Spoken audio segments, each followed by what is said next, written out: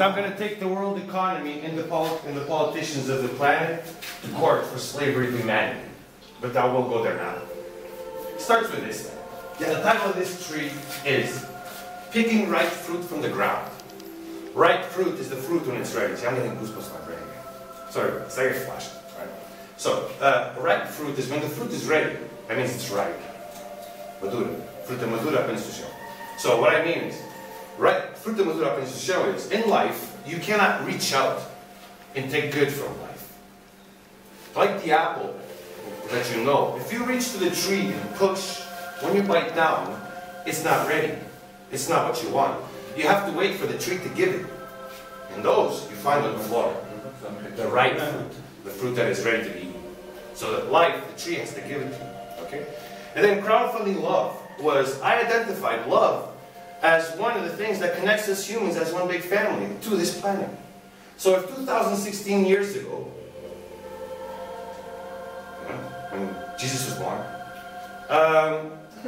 if love had stopped, and if love stopped, women would literally stop giving piece of themselves, blood, bone, and meat to create all humans.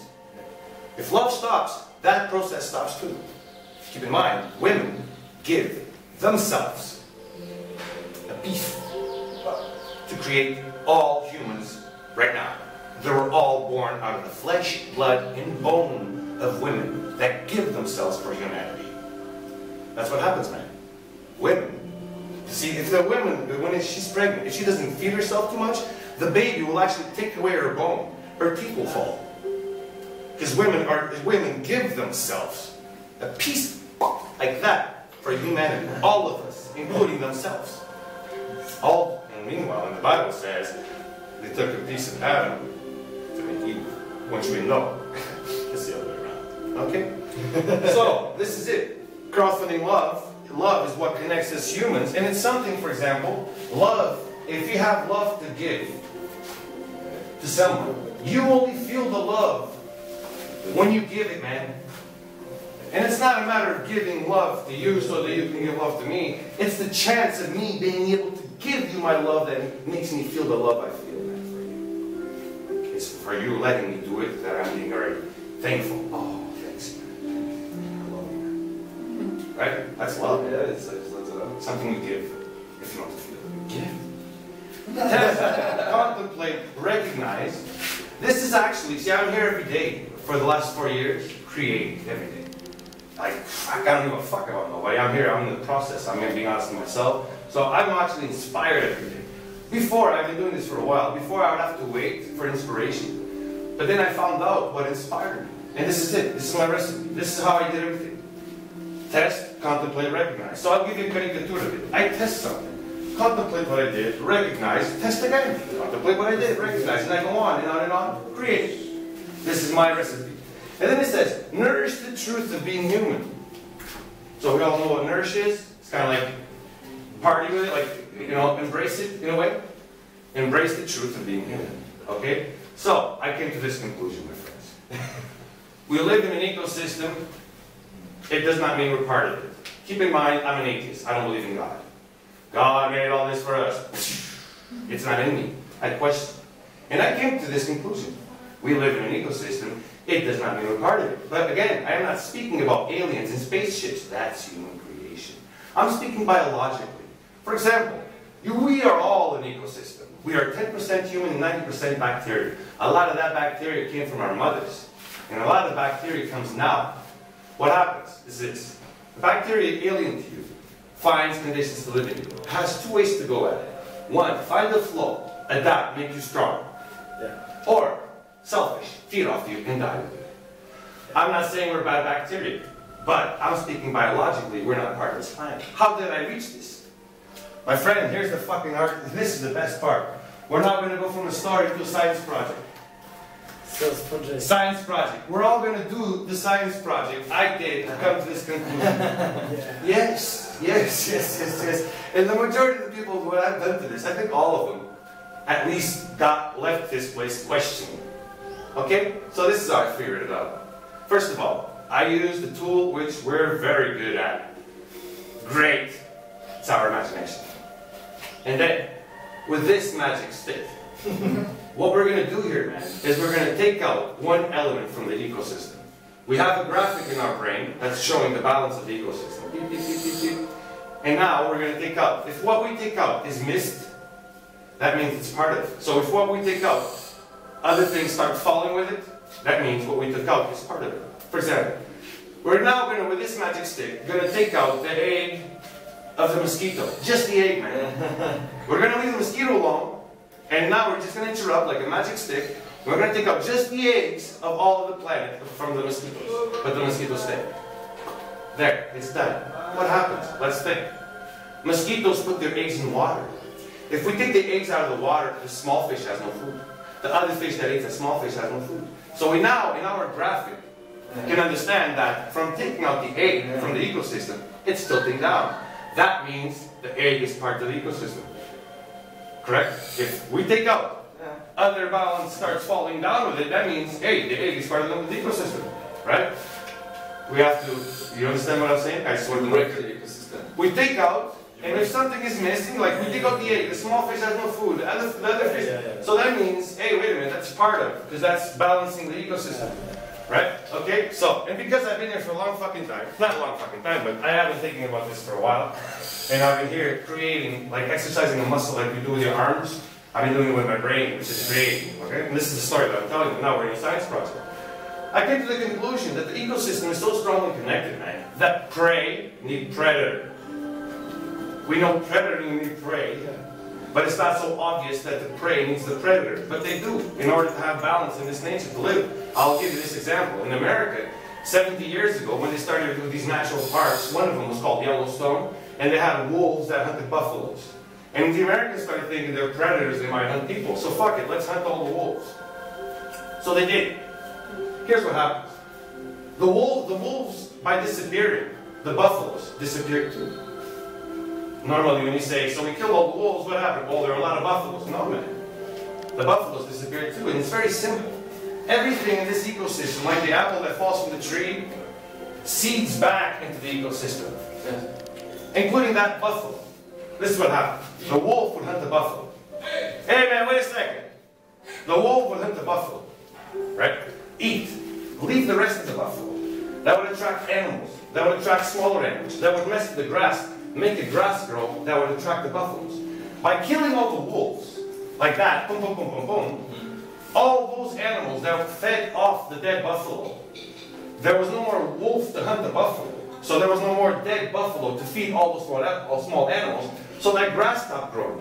So a year after that, when the buffaloes were passing by, They'll have noise. yeah, because the balance was broken. That carcass was not there anymore to feed those small animals to bring the grass out. Okay? We interrupt here for one second. So, the buffalo and the wolf is also part of the ecosystem, correct? Yes. We all agree?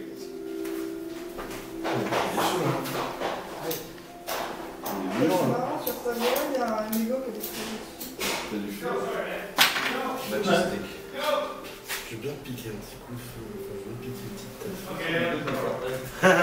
Okay, well, the door is open, but I don't think your dogs will leave. So now, we're all in. Let's go back. Okay. We're all in. So, what happens if you take out humans?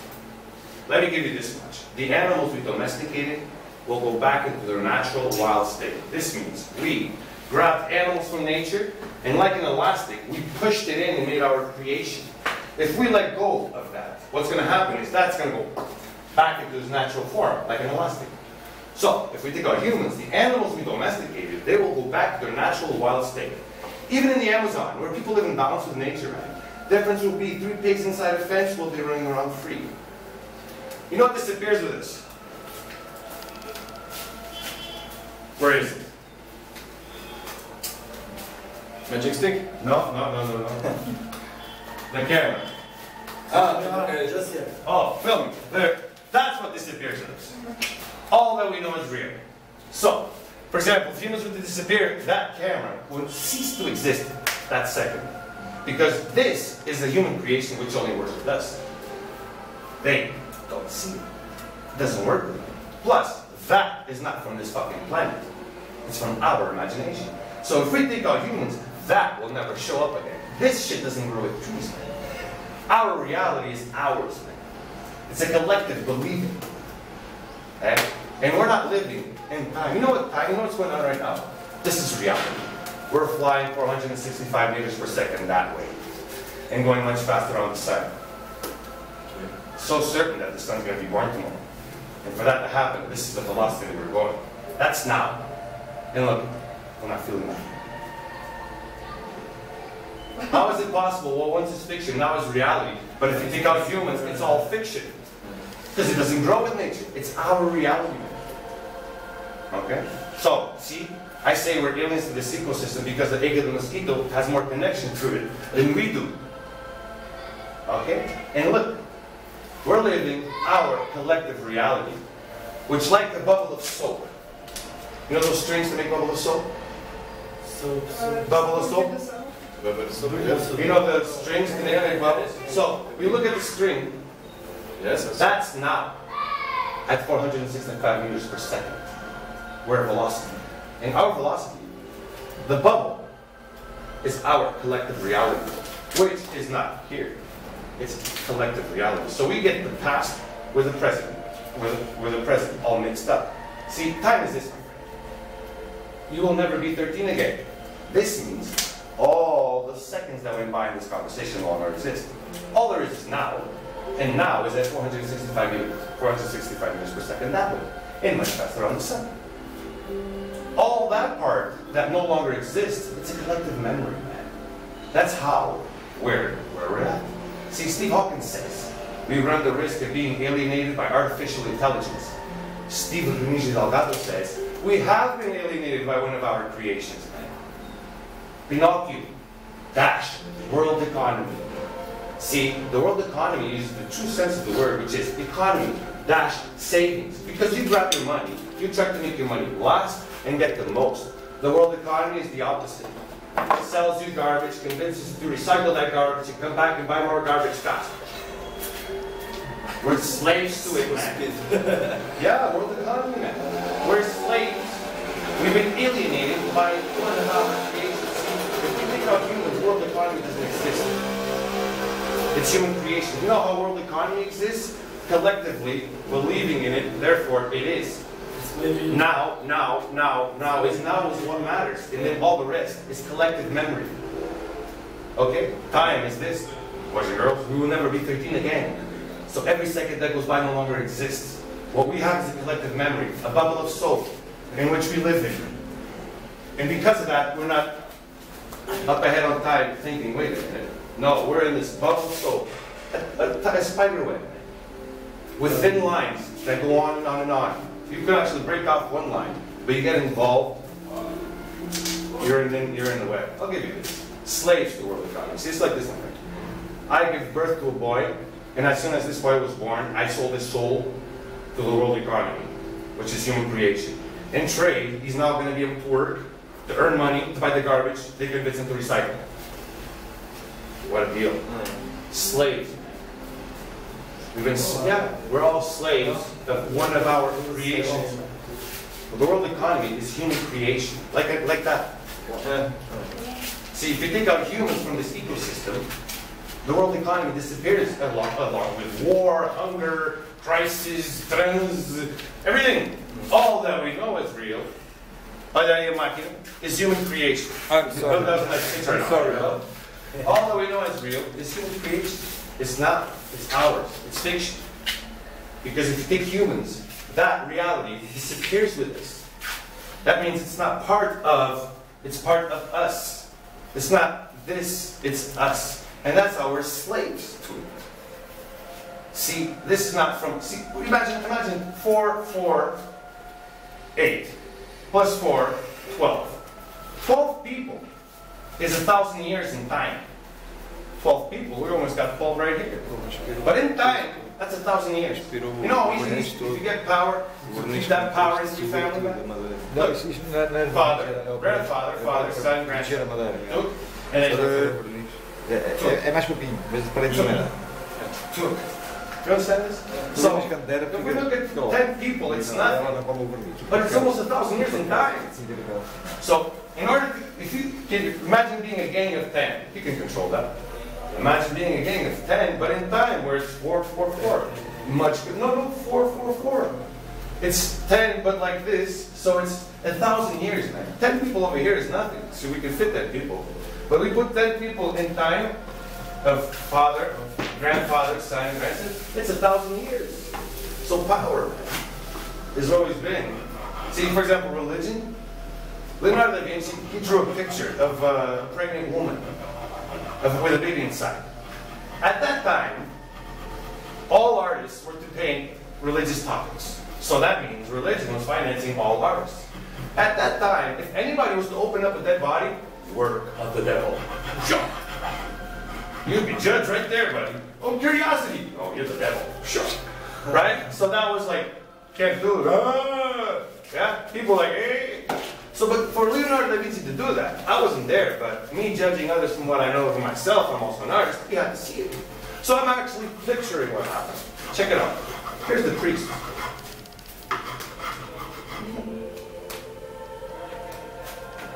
Boom. Man, here's the fucking butcher looking at the priest.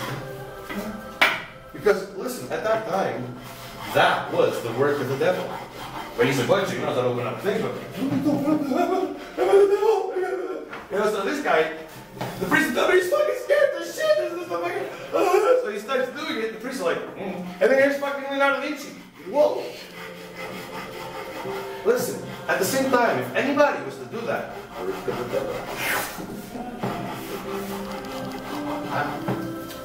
dude, that's how it's been done.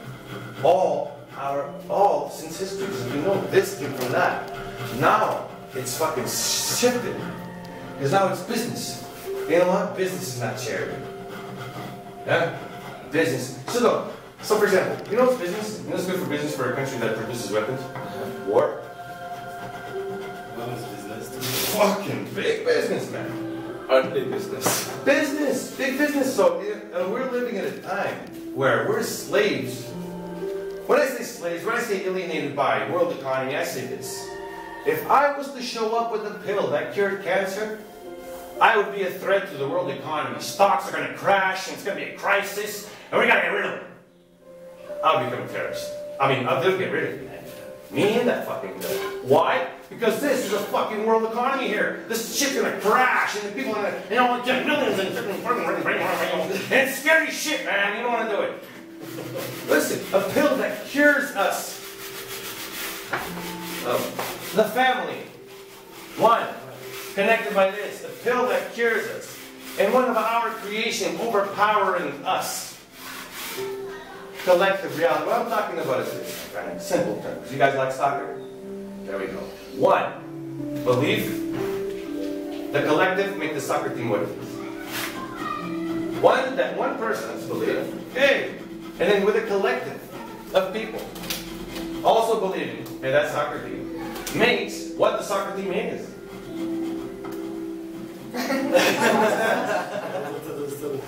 Okay, so in a soccer team, you have the people that make the soccer team. It's not the soccer team that makes the people. It's the adepts going and saying, yeah, yeah, that makes the show. Because the adepts just turn their back to soccer and go watch bye-bye soccer. You understand? We are feeding the creations. We are slaves because we believe nothing we can do about it. Because we don't see it. See, it's like this. They gave us, sure, you can pick. Pick, go ahead, pick. Go pick anyway. Which one do you want? Pick. It doesn't matter which one you pick if I give you the hand with the fingers to pick, does it? But for you, it matters to pick one of these fingers, because then you think, oh, I picked. I have a choice. But who's giving you the choice? You understand? Power has always been, when right now, is the world economy. When it was religion, keeping everybody quiet, work with the devil, don't do that. But they were doing it to get information, to learn. But they were keeping everybody ignorant, but they were getting the knowledge while everybody was ignorant. Because they wanted to be divine. They wanted to be better than everybody else. And everybody had to feed. You know, religion has power over kings and queens. So they have to be powerful. And it wasn't just one king, it was all different kings from different countries. They were fighting each other, and religion was okay with Muslims.